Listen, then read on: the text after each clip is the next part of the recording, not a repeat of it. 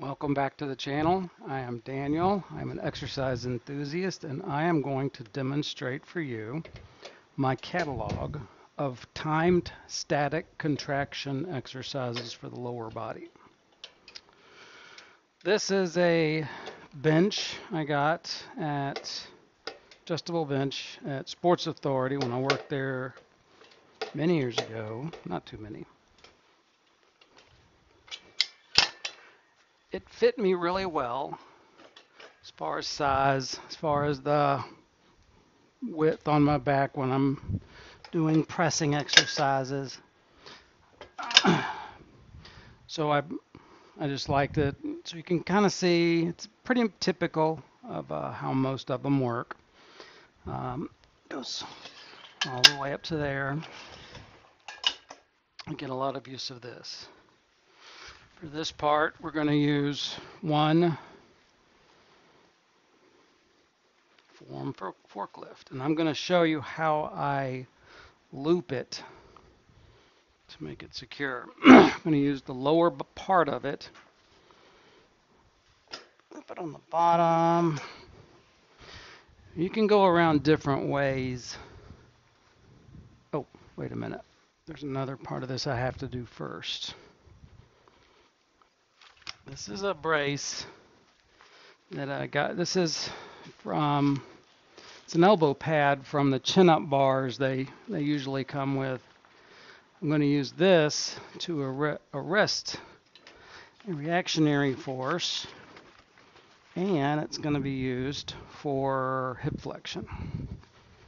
You'll say that part next.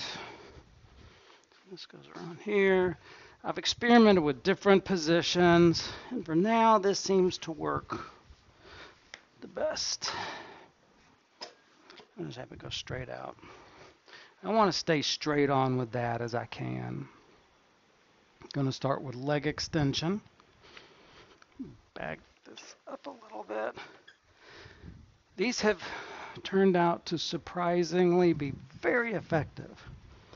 I cannot walk well after working these exercises. Let's use this leg, left leg. You can use pillow. I've tried many things. This is just as good as anything else at the moment. So what I want to do is I want to make sure that my leg is centered, and I'll show you that in a moment.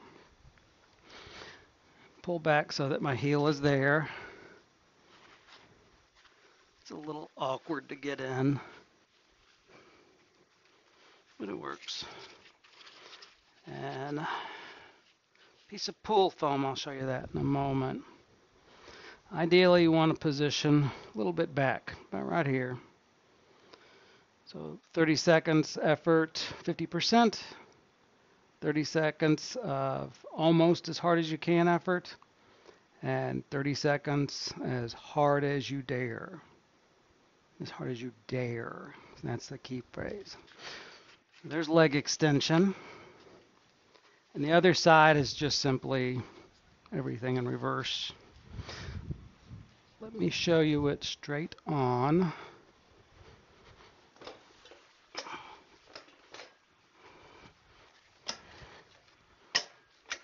Now, I don't usually move around awkwardly like this when I'm working out because it stays put. But I want you to see what I'm doing. Do my pillow. It's got the nice welcoming pineapple. Let's line up with the pineapple. But you see, the distance there, I want my leg right in the center. I don't want it off to the sides at all. I want it right in the center, and I don't want it to be here where, like that, it feels weird on the knee joint. So what I found is I want to be pretty much right where the knee bends. Same thing here. So what I found to do, you have to kind of loosen up, or just keep the positioning loose until it settles, and you'll kind of you can kind of see probably better than what I'm doing. Now that goes on, and then there. Can you see everything? Come on, don't tell me you closed. Yeah, you can see it. Okay. I just want to make sure you all can see it. So there's what that looks like. All right, leg curl. I have recently started using this brace for this exercise.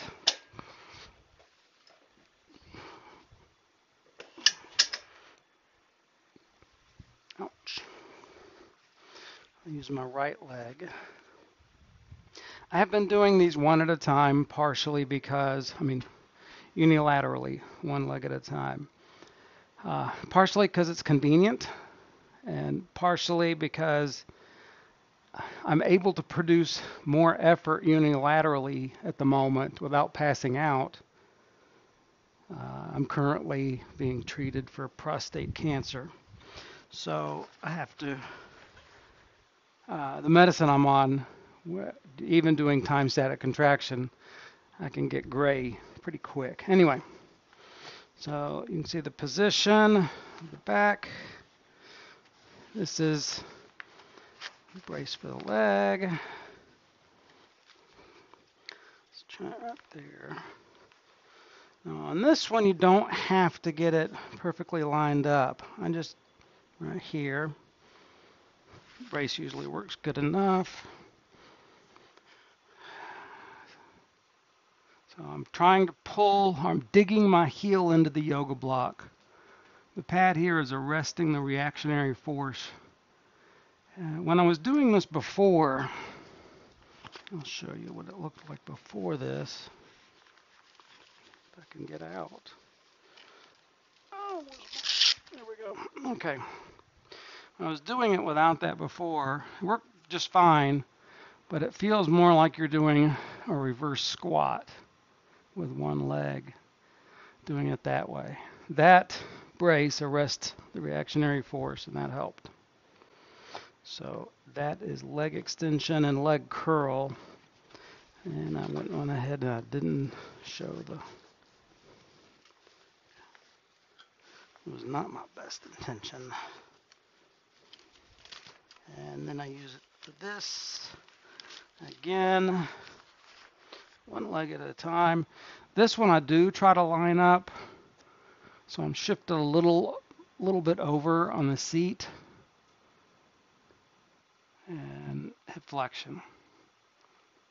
I'm not happy with this one exactly because I want the weight of the leg zeroed out. So I'd prefer to be on my back and the leg anyway. I've tried it with a seat up.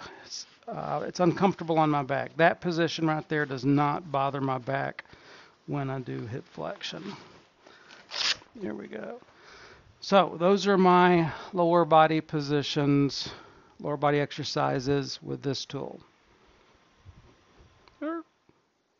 Okay, this is my desk. This is the underside of my desk. I'm going to show you how I do internal and external hip rotation. AB and adduction. Ab and adduction will come later. So I'm going to drop the seat. I want these little pole things. I want my ankles. Where's my other? Oh no. There it is. I want my ankles to be lined up there, so I'm going to put yoga blocks there. That is going to arrest the force going out. These arrest the force going in. This is for external hip rotation. 30. So I loosen the grip of the. This might be better with socks, actually, now that I think about it. Okay. You want to be pushing in with the knees, a little bit of adduction here, and out with the heels or ankles. 30 seconds, 50% effort. 30 seconds, almost as hard as I can.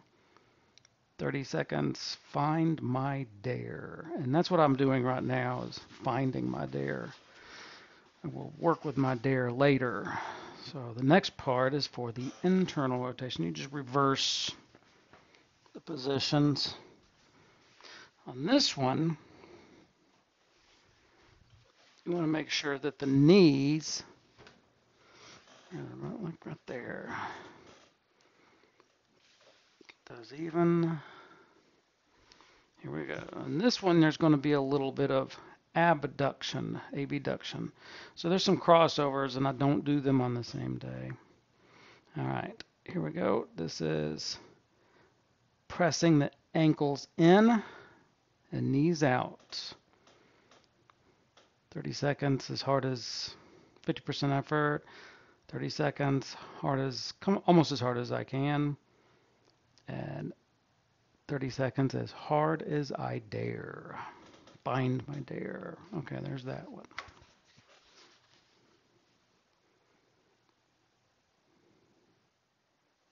So for hip adduction, I prefer to be on my back, and I use 3 blocks for mine. I have it going from the knee down the inside of the shin or calves, that way.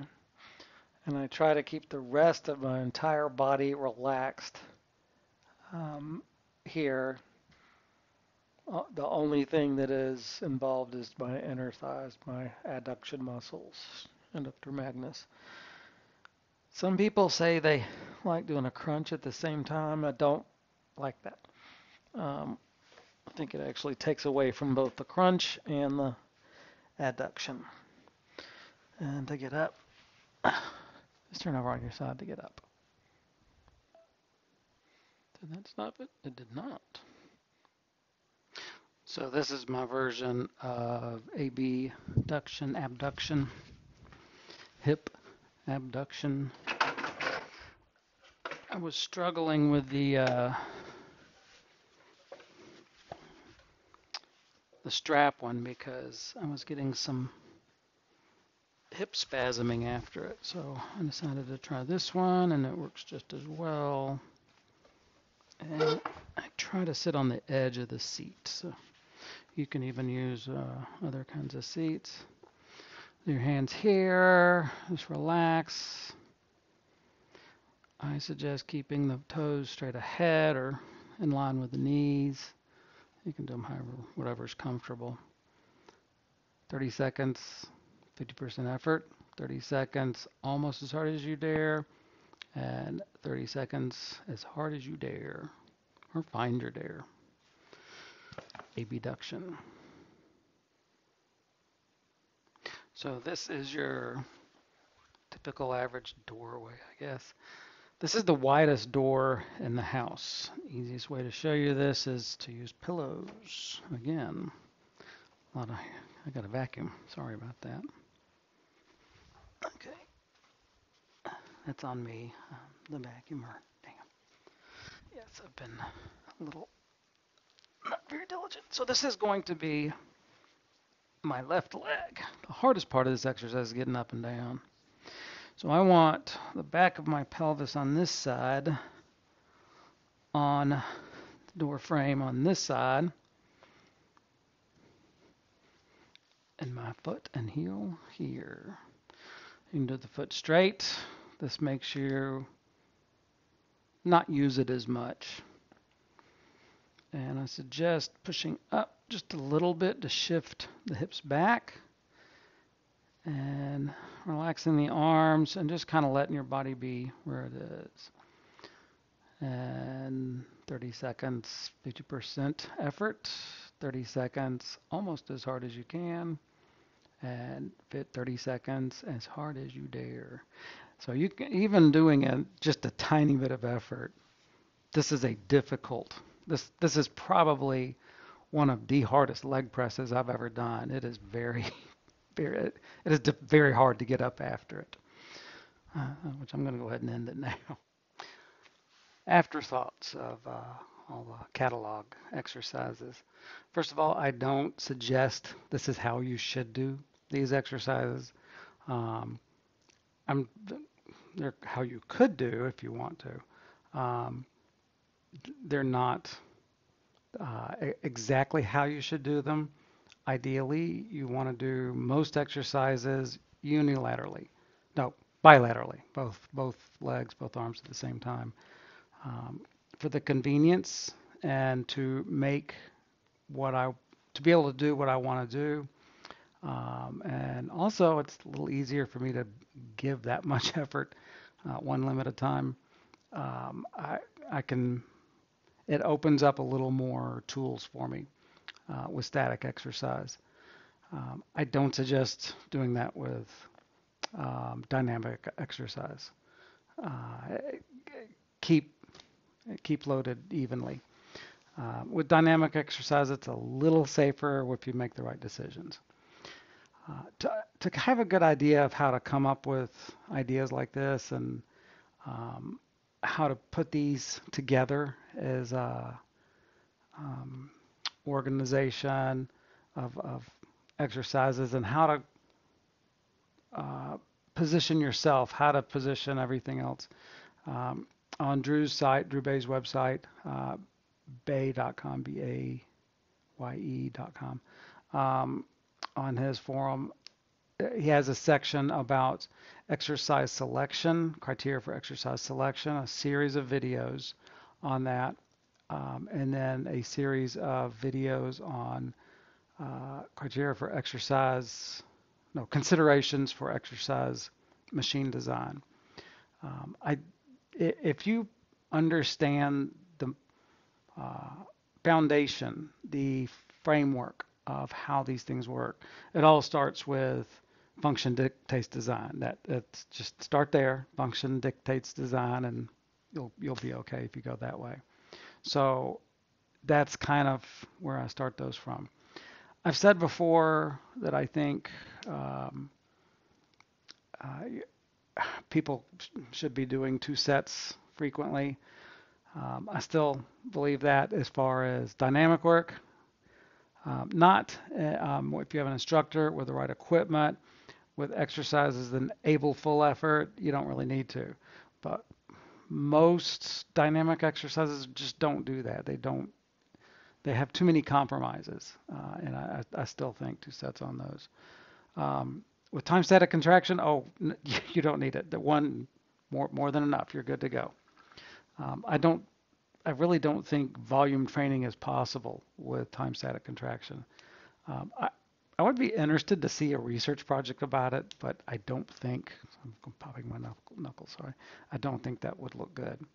I don't think it would feel, I don't think it could be done. I think that would have a quick fallout, a quick dropout rate in that research. So that's my thoughts on time static contraction. And on the next video, I'm going to show you how I use a TV stand for rotator cuff internal and external rotation. Thanks.